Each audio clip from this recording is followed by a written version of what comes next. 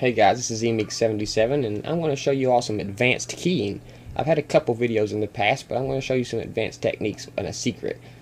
And a lot of people ask me where I get my green screen cheap. Well, I went to Walmart and bought a 79-cent green poster board. You can get several of these and put them all over your wall if you have to, whatever it takes.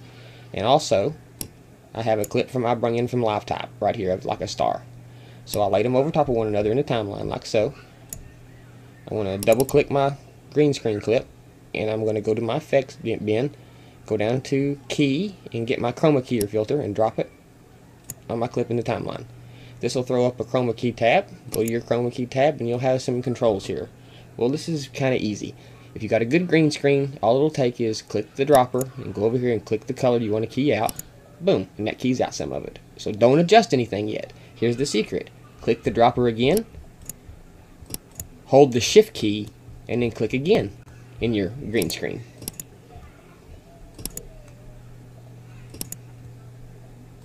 And that gets rid of some more. Click the dropper again, hold the shift key, and keep doing this until all the color is gone, or until you can get rid of most of it anyways.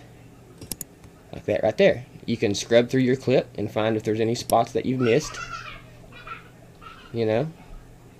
And if you can't quite get it all,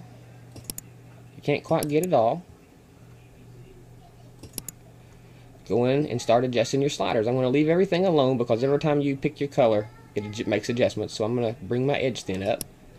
This will get rid of a lot of it. And I'm going to bring my softening up. I'm not going to set and fool with it completely, but you guys get the point here.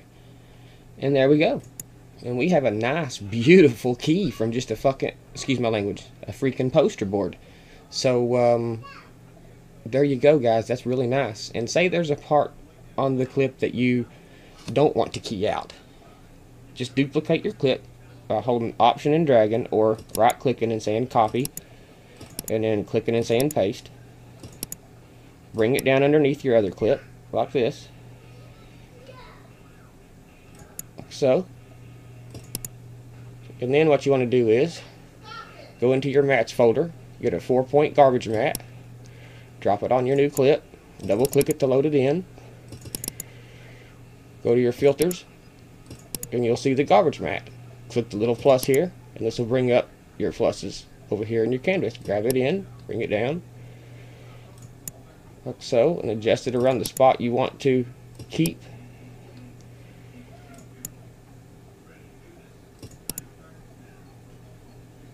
We do this real fast.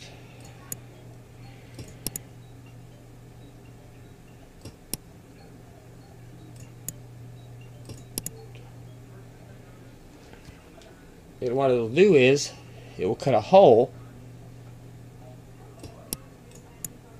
in your mask. Let me get my chroma key here and turn it off. As you can see, it'll cut a hole in your mask and it'll like leave this part untouched. It won't key this part out.